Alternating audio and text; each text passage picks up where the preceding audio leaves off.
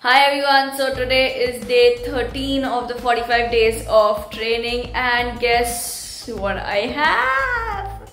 It's my bar. So today we are going to start with a pull, and after a long time I'm going to have a good workout like after 4 days, okay? Ladies and gentlemen, we have all the way from India,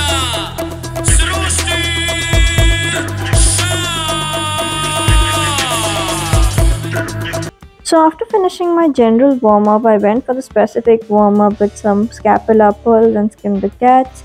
And then finally today I started with my muscle ups and I got some 2 repetitions for the first set, then 1, 2, 1, 1 and 1.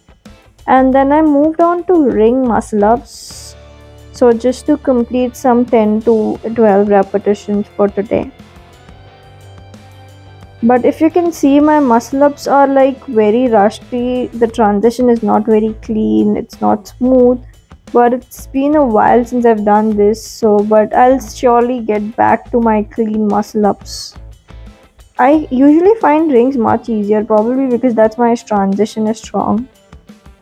So because of the rings being parallel, the inverted deadlift was easy over there, and on the single bar it was very difficult.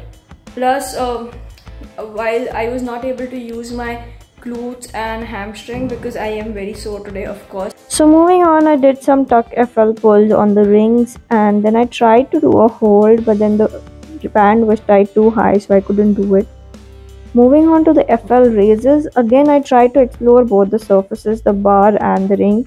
Now here, since I'm used to the bar, it is much easier, and the rings, if you see, are moving a lot forward and backward. So I have to control that along with the raises, so that is getting it more difficult. Same with the FL holds also. If you see, I have to control the swinging of the rings, and then I have to hold my core to hold that position too. I am quite struggling to do the pull-ups right now. It's, I think, probably because of the muscle-ups. Like earlier, I was able to do these pull-ups, right? I think you all might have seen in the last 2 weeks of videos. But today I'm finding it difficult because maybe that time I was not doing muscle-ups, and today I did 12 muscle-ups, and which was difficult. Like it was not easy because the transition, I was struggling with the transition a bit. So that is why I think my back and biceps are a bit tired, and it's been already more than 2 hours since I'm into this workout. So it's okay, it's not a problem. I will get it back in maybe next week, maybe next workout, let's see, maybe next month, that is also fine. But the important thing is to just keep going and trust the process. So moving on, I have added this exercise, like it's somewhat of Hepasto bicep curls, but a lot easier than that.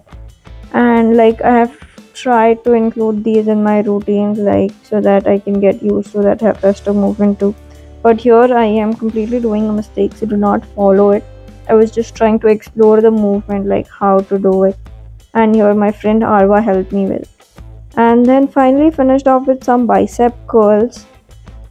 With the workout, and it's been more than 3 hours today. I don't know why did I waste so much time in between sets. Probably it was getting weights here and there, and I didn't even finish my pulls or weighted pulls today. But yeah, but I think I shouldn't have pushed because I was feeling like very tired while doing the last chin up that I attempted to. I think it's because of the muscle ups only, and today I got to explore the rings today because it's been a long time I wasn't practicing on the rings. So it is important to explore different grips also. It breaks the monotony, and it brings a variety to your workouts. So do try different grips, maybe on the parallel bar, high bar, low bar, rings, and different grips like pronated, supinated, then neutral grips, commando grips, or iguana grips, whatever you can try, right? So yeah, so we are done for today. It was not a good day, but it's okay. There are always good days, bad days, that's fine. But I will see you all tomorrow with my push workout. Bye.